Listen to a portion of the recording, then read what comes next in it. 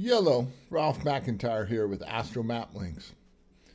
Well, I'm here to do another video in the video series Ask an Astrologer.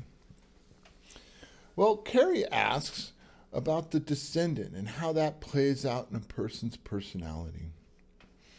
So, the Descendant, the 7th house cusp on the birth chart, that is the part of the birth chart that represents how we relate to other people in the chart. Intimate friendships can be the kind of marriage connections. It's more the roommate side of marriage. The 7th house tends to be a little bit more how we get along. The 8th house is more the deep, intimate connection of relationships. So, this seems like a really simple question, and it is somewhat of a simple question, but it's very complex in a bunch of different ways.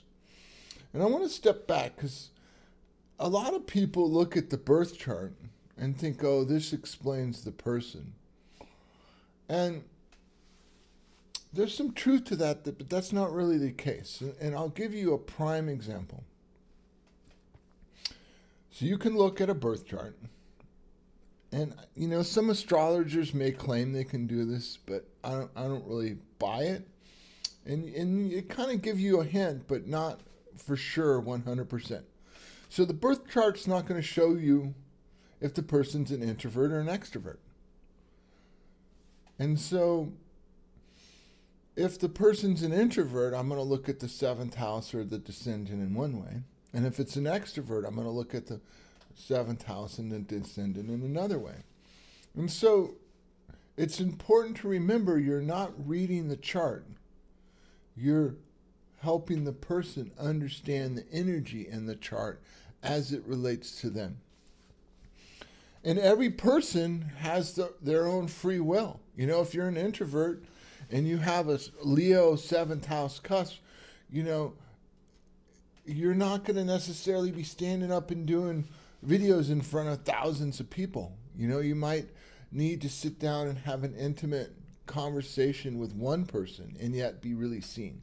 Because Leo, the sign Leo, wants to be seen, truly seen, you know. And if you're an extrovert, you know, you might need to get up and dance on the table or, you know, dance around the bar or have a bunch of people see you. And so, first of all, you kind of look at the person and what they're about. And then once you start looking at the chart, there's a couple things you're going to want to look at. So first of all, the sign that is on the cusp of the 7th house or on the Descendant. So whatever sign it is, so you want to look at that. And like I said, Leo. So if let's say it's a Leo 7th house, then you'd go to the rulership of the sign. And every sign has a planet that's naturally affiliated with it. So in the case of Leo, it would be the sun. So you would look at the sun and where the sun is in the chart. And so you want to look at the rulership and the sign that's on the cusp and the ruling planet where it is in any aspects to help you kind of understand what this person's, the energy that they're working around and the lessons. Because you remember the birth chart shows your soul's lessons, what you're learning in this life to get on your, you know, so to speak, walk on your path, on your evolutionary path. So wherever you have planets is where you have lessons. So wherever your sun is, wherever your solar energy, that main driving energy, if you were Leo, that's relating to the relationships or how you relate to one-on-one relationships, the lessons you need to learn or the things you're working on as far as it relates to other people. And then the other thing you want to do is you want to look at any planets that are in the 7th house. So you look at the sign that's on the cusp and any planets that are in the 7th house because they give you a deeper understanding of what kind of lessons this person's working on in as it relates to other people. So And then the other thing you can kind of do too is you can kind of look to where Venus is, because Venus naturally rules the seventh house. And you can also look to where the sign Libra is, because Libra naturally rules the seventh house. And that'll help you get a deeper understanding of what's going on. You can also look to the eighth house and the fifth house. You know, the fifth house is kind of creativity, love affairs, connections, all that kind of stuff.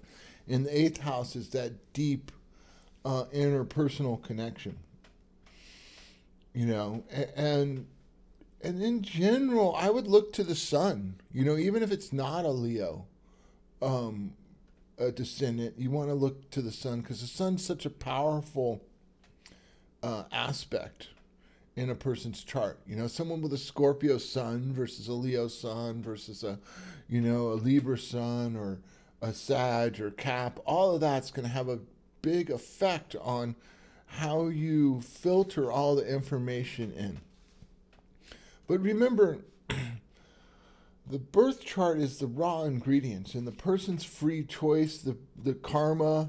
You know, it's like if someone has a bunch of karma, a lot of trauma, you know, and it, depending on where they're at in their life too, you know, it's like if you were to look at me, you know, when I was a young person, not that I'm not old now, I guess I am kind of old, but younger, let's say younger. If you were to look at me younger, I related with people way different than I do now. You know, and my descendant sign didn't change. The planets in the seventh house didn't change. But my level of healing and all that changes. So the simple answer is yes, the descendant has a big effect on a person's personality. The more complex question or answer to your question is you kind of have to look very deep into the person and all the different planets and the aspects, their maturity, whether they're introvert or extrovert. What I like to do is I like to use the chart to kind of formulate questions.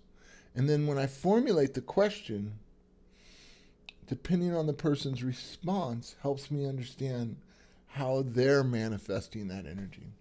You know, because it's like you could take 100 different Leo descendants, and they will all be very different in the way they relate to other people.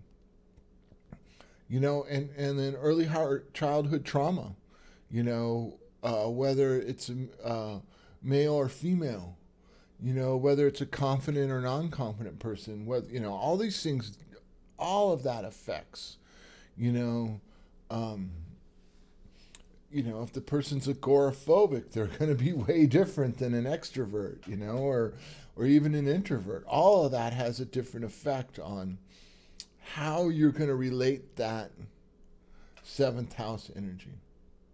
All right, I hope that answers your question. Thank you so much. So the way to ask questions, you can either email me or send me a message through YouTube, and I will try to do a video and answer your questions. All right, once again, thank you so much for watching this thank you so much for watching this video. I would recommend clicking like and subscribe. All right, have a spectacular day.